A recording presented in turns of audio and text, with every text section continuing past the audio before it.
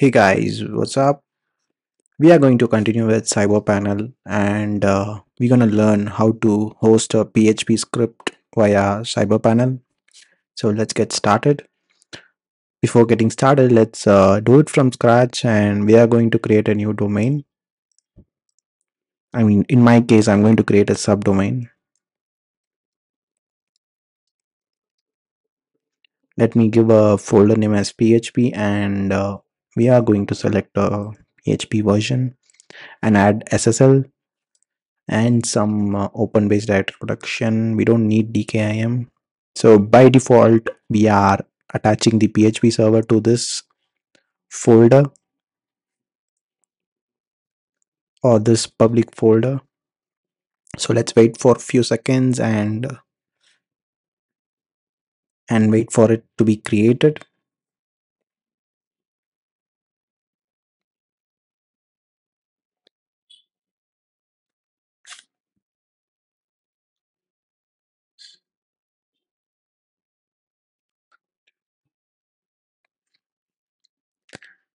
Da, da, da, da, da, da. Okay, now it's actually created. Let's go pay a visit to that section. We are going to list some domains and click on manage. Click on file manager. So if you see it over here, there are a couple of files. Let me delete this one. I'm not sure why this is not deleted.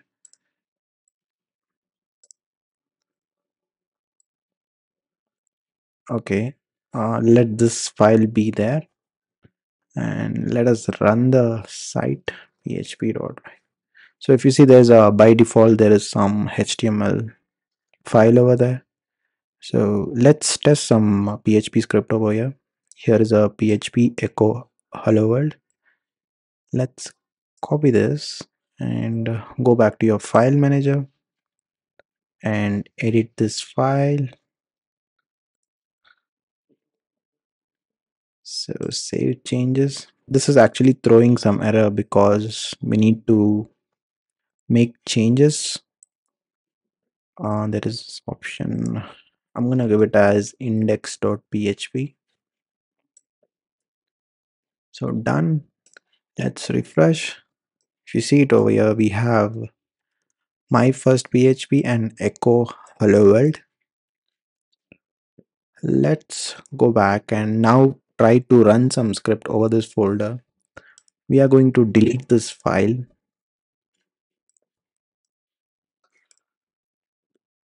So we should also create a database.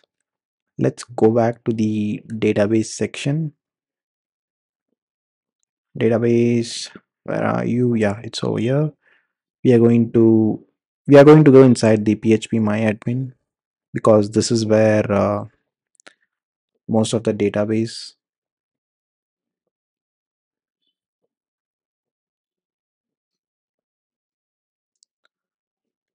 And we are going to create a new database. Mm, so I have downloaded some script, online music. Some I'm not sure what is that script about, but that's a PHP code. Let's extract this and get inside this folder. And there is a database section. We need to import this file over here. So the database name is dbmis. Dbmis. Oh, that's a typo. Okay, this is now created. Let's select the database and import some SQL. Browse. We are going to select this file. I'm gonna click go.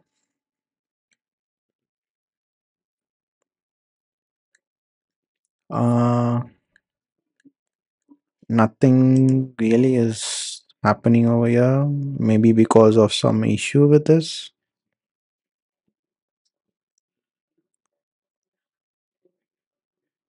What is this?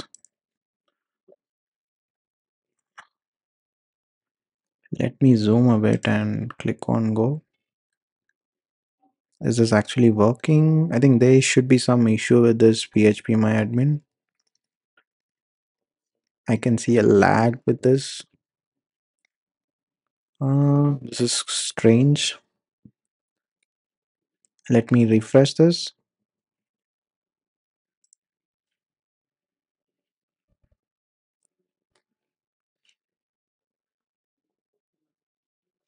Actually, there's nothing over here.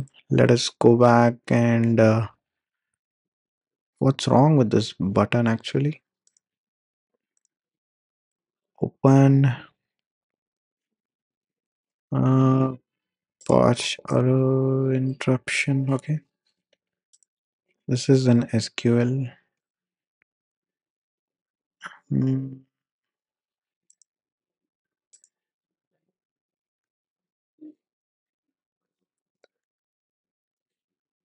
But, hmm, I think there should be some issue out here. I'm really not sure. So let's drag and drop this file. Okay, this says success. Okay, now the tables has been created. Let's get back and import some files. What I'm going to do is I'm going to compress this folder and upload this folder.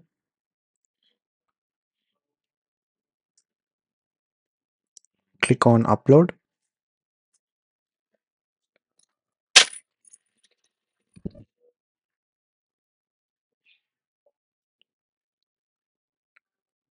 I think this is done now. Let me close this and extract this. Okay, done. Now this has been extracted. Let me delete this. There you go. Confirm. Now we have a MIS folder. Let's get back to the website. Let's refresh. Because there is no index PHP on a root file, so we have to go through the URL that is MIS. If you see this, the script is actually running now. Let me get into the folder and check. Harry pass. Okay. Don't forget to create a database. Yeah, it's all done. Let me log in. JRRYEASS. Not sure this is going to work. Maybe there is some issue with the script.